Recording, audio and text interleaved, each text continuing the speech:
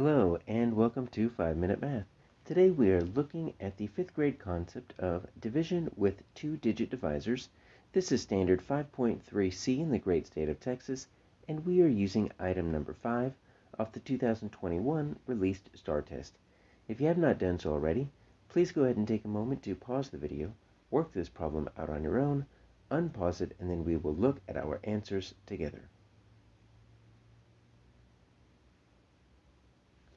So we have Nicholas, and he's got a whole lot of baseball cards, 1,012. He's going to put them into boxes.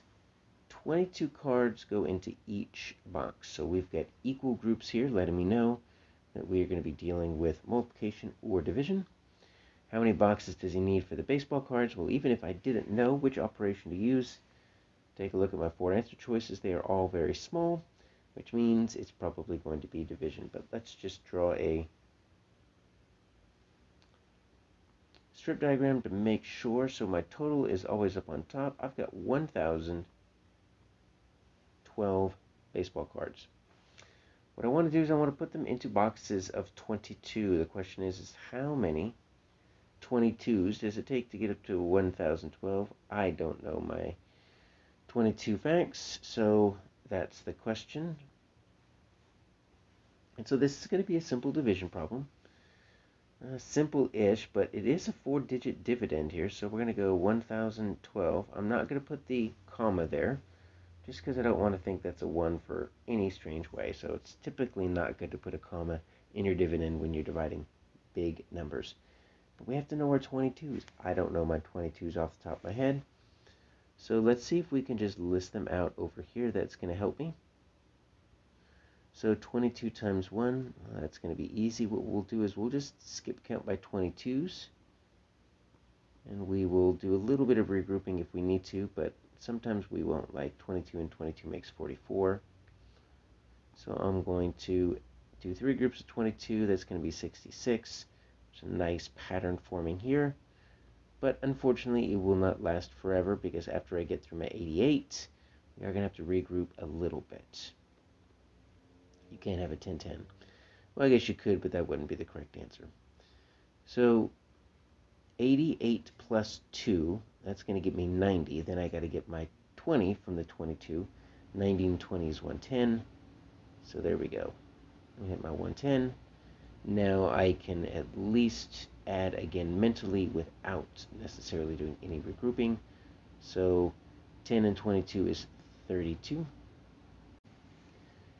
22 times 7, we're going to just add another 22, so that's going to be 154. We've got 22 times 8, and another 22, that's going to be 76. And let's finish that off with 22 times 9.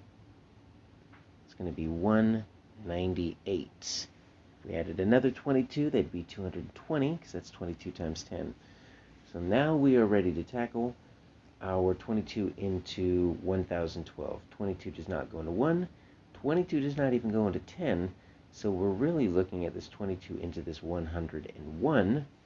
So I'm looking at it, and it looks like it falls right in between there. It's 110 is too big for it, so that's going to be 22 times 4. That's going to be my 88. And so I'm going to have to do a little bit of subtracting, quite a bit of regrouping.